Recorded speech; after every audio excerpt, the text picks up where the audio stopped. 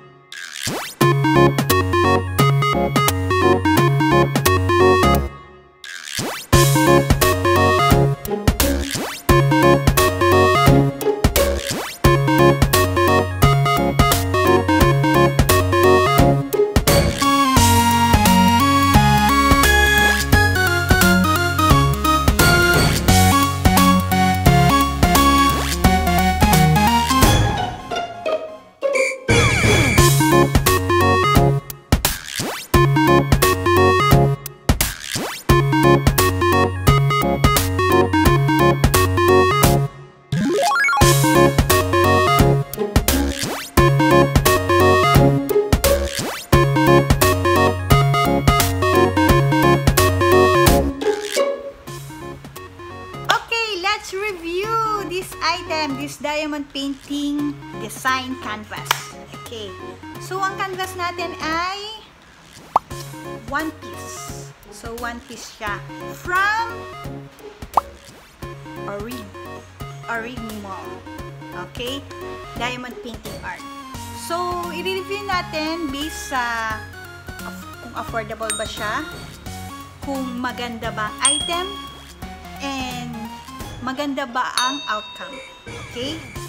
So, number 1, maganda ba yung outcome? Maganda ba yung item?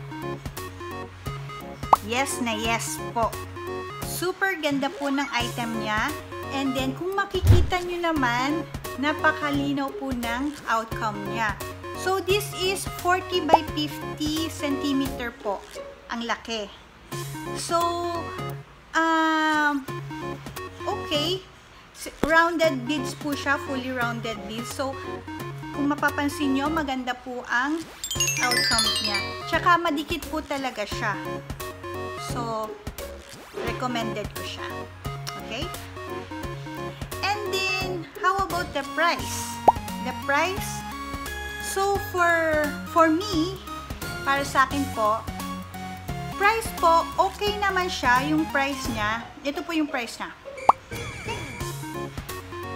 Kaya lang, kung mapapansin nyo yung price, medyo pricey for 1,299. So, ito po ay naka-sale pa po dati. Hindi ko lang po sure kung 1,799 or 1,599 siya pinagbebenta for hindi naka-sale. So, ito po yon nung nabili ko po siya. So, para sa 40 by 50, and then maganda naman yung price. So, for me, okay. Pero, kung pangmasa siya, hindi siya okay. Kasi, kung mapapansin natin, marami na po tayo nabibili na sa online shop o kaya sa local seller ng diamond painting. by 40 by 50 na mura. Nasa lower by 500 or 200 plus lang po. So, for price, let's give 3 lang po. Kasi hindi siya masyadong pangmasa. Okay, pero okay naman po yung outcome. Okay? So, shoutout muna po tayo sa tatay ko. Nagpapa-shoutout po siya. So, sa tatay ko, Vic de Mesa and Corazon de Mesa, shoutout to you. So, sa next video po natin, please comment down below kung ano po yung gusto nyong design and saang shop para po magawa ko po, and then i-check natin kung maganda, i-review po natin kung maganda po yung design and canvas niya, and if affordable. Okay? So, comment down below po kung may ano pa po yung suggestion niya. Okay? So, thank you for watching po, pero please subscribe po sa mga hindi pa po nagso-subscribe para lagi po tayong updated. Okay? Thank you! Bye-bye!